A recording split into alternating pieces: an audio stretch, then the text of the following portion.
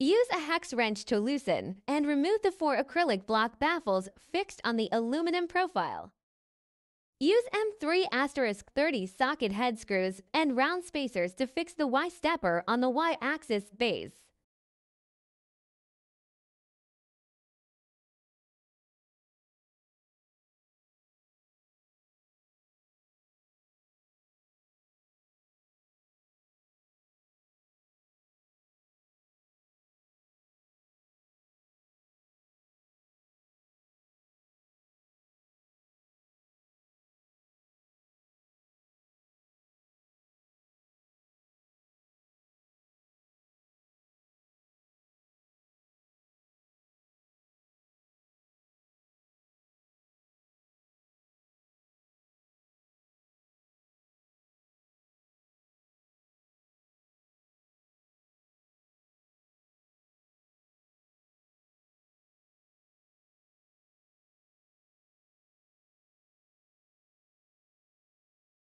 Tighten hard the set screw on the coupling to lock the shaft of the Y stepper.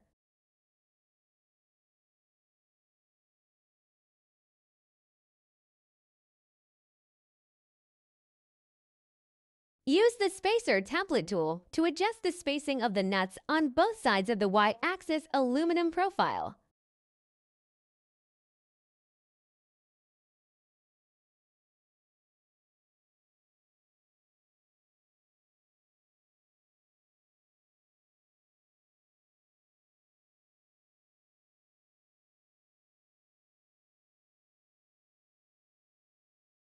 Use M5*14 hexagon socket screws and gaskets to fix the gantry to the nuts on both sides of the Y-axis base.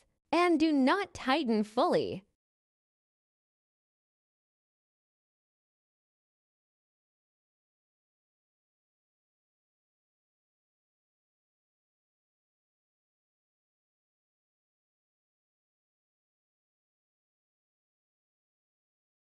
Use spacer template tool to adjust the position of both sides of the gantry, then tighten the screws completely.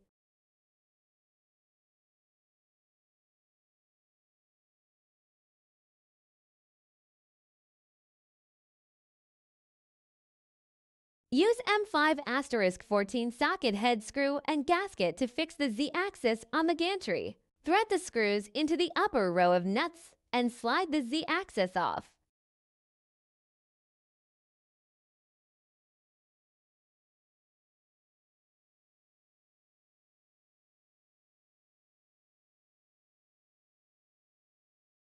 Raise the Z-axis slightly, screw the screws to the lower row of nuts, and tighten them completely.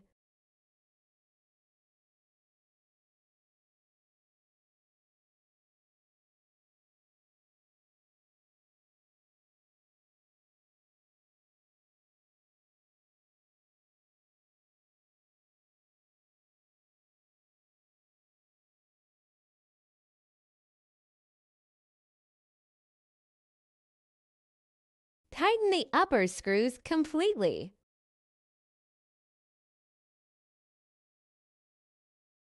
Use M6*60 socket head screw to attach the spindle holder to the Z-axis letter. The 2 screws on the left do not need to be fully tightened.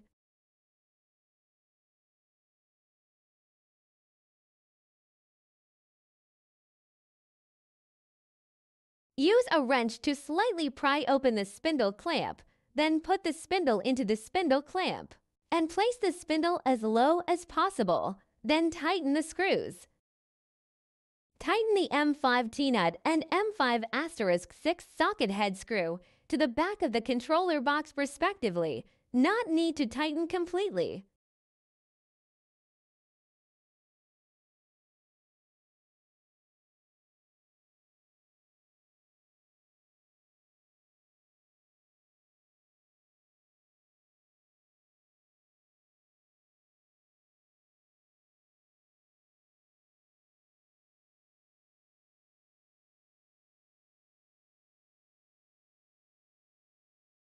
Tighten all 4 nuts to the horizontal position and install them on the T-slot on the back of the gantry.